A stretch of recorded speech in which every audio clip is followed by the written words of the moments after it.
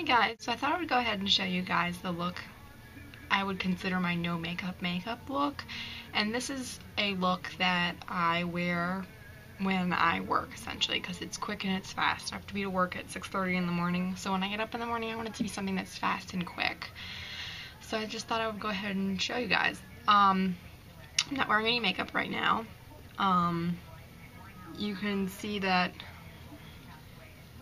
my face isn't the greatest right now.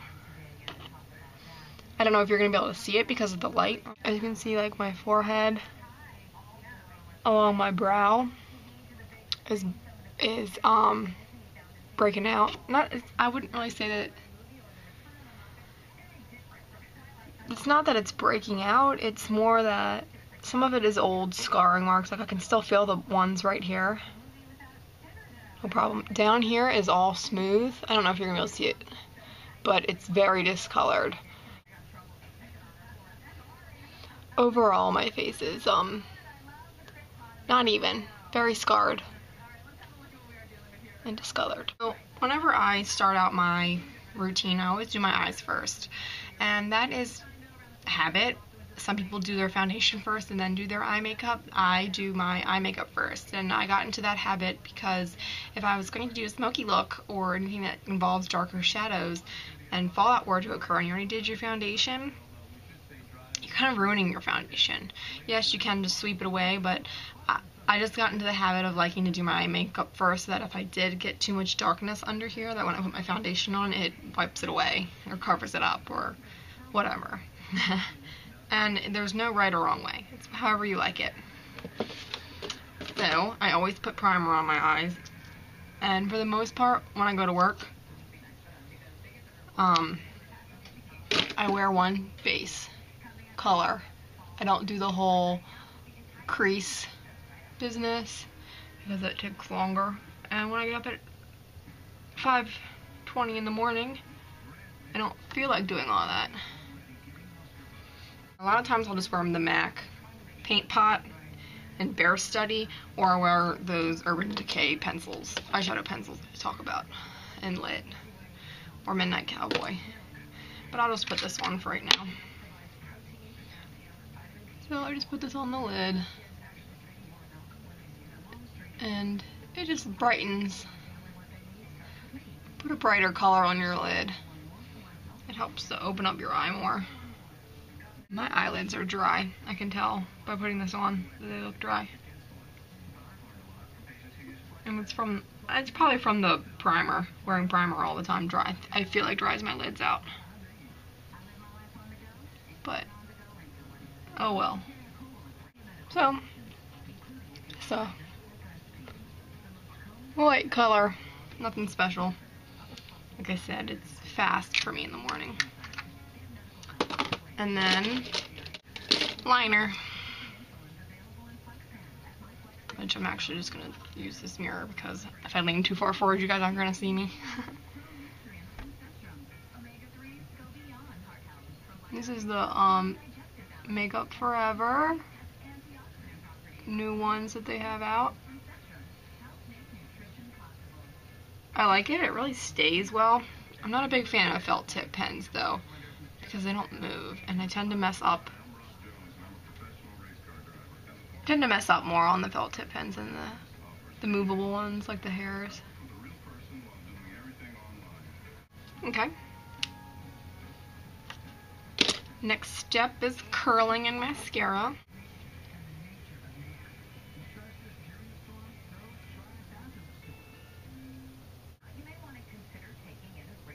Next step after that, after curling, is the mascara. So, I usually always use two mascaras when I'm doing one that lengthens and one that adds more volume, plus the primer. So I'm going to use the Urban Decay Eyelid Primer.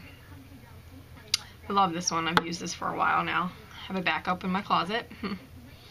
And I always use the lengthening one first before the volumizing. I've just noticed that works better for me. Too Faced Lashgasm. And then the Loreal Carbon Black Voluminous. So, do my primer first. Wonder if you guys can. I hope my mirror is not in the way. This one's starting to dry out. I feel like I need to throw this one out and get my backup out of the closet because it feels a little more dry. So that, and they always say don't wait for it to dry.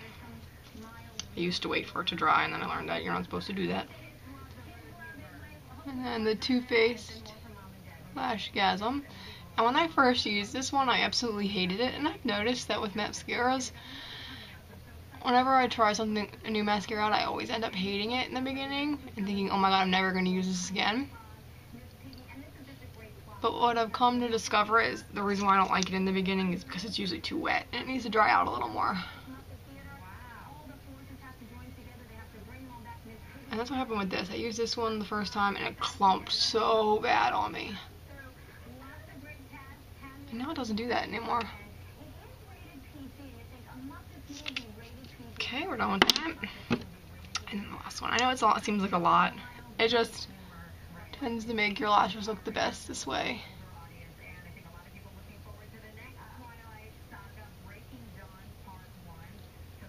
Whoops, I got some on my face. It's okay, because I haven't put my foundation on yet. And then I always use the volumizing one on the bottom.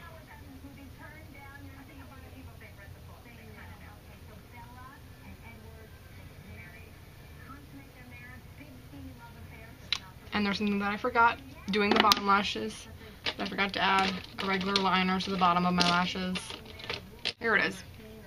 So usually for tight lining or the bottom lashes, I use the Stila Smudge Stick waterproof ones.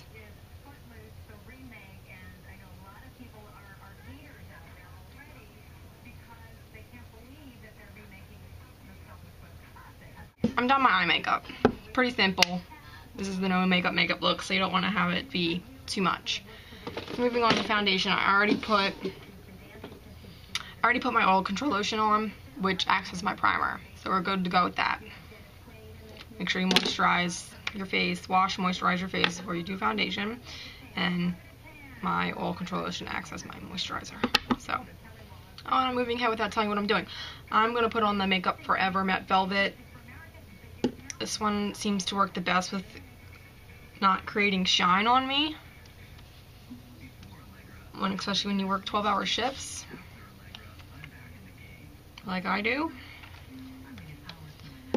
I notice that I don't have to blot as much. And I'm going to use the Ecotools, I think this is the bronzing brush, but there's no way I would use it for bronzer because it's way too fat of a brush. I mean, that's ridiculous. Look, it takes up my whole side of my face. That would put way too much bronzer on, in my opinion. But it works amazing for liquid. I've never tried powder with it. It's like a medium coverage, I'd say. But it covers very well. It helps even me out a lot. And you can always build it, so I've been told. I forgot to put some on my neck. Hold on. Because you want to make sure that you're even. And after that, do concealer. Sometimes I end up putting powder on and then put concealer on, but sometimes it's just because I forgot. So since I have marks up here on my face that you can still see because they're healing and they're peeling, like this one's peeling pretty bad, I put concealer over them because they're red. And I'm using the Urban Decay 24/7 pencil in NSA, which is the darkest one they have, which is funny because I'm not that dark. I love this pencil, it stays so well. And I'm a little dark under here today, so I'll put some under here too. Why not?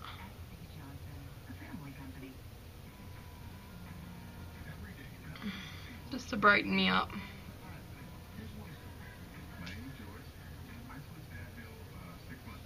Okay, powder time. So what I've been using a lot, you can use a translucent powder if you don't want to have any more coverage, or you can use a foundation powder. It's totally up to you. I have been using a foundation powder lately, and I've been using the Makeup Forever Matte Duo, or Duo Matte, excuse me, in 203. Oh, by the way, the foundation, the Makeup Forever Velvet Matte foundation for me is in 35? 35. And I've actually hit pan on this, which is funny because I didn't buy it that long ago, and recently I've just been using it a lot.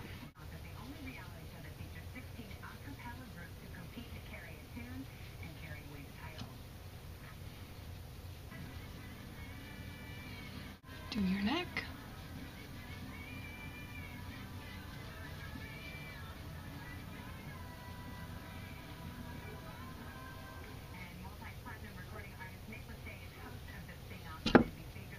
Okay, so that's done. So next we would do bronzer. And let's see, I'll use my Chocolate Soleil one. That one's the most natural on me. Palette, right here. And it's just a matte bronzer. Load it up. What I do when I put my bronzer on is I move my, if I'm going to do this side of my face, I move my mouth to the opposite side. And then what that does is it helps to define your bone so you can see where you want the bronzer to go. Pretty much it's right along the bone and underneath of it. And up.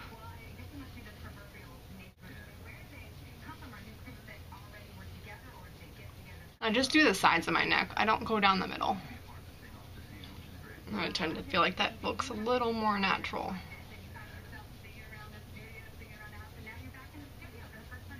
And I always do my hairline because that tends to be where you're most dark, because that's the highest point where the sun sits on you.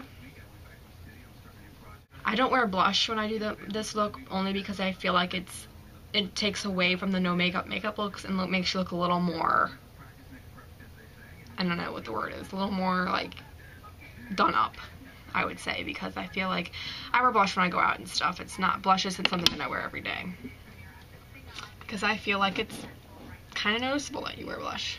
For me at least. I'm sure other people don't notice that kind of stuff, but I notice that kind of stuff. And the last step is the Urban Decay G6 Setting Spray. Love this stuff. We were taught that when you do it, you do a cross and then an X. I spray until I feel like it's good. And I'll follow that whole thing. I just spray, spray, spray, spray, spray. Make sure you close your eyes. And I try not to breathe when I do this, because I feel like this is probably not the best thing to inhale. So I hold my breath. I forgot lips. Hold on. So a lot of the times I will just wear like a lip gloss, or a lot of times I notice I'm grabbing for this when I go to work is the Tarte lip tint, and this is in Glisten, and it's like a peachy color.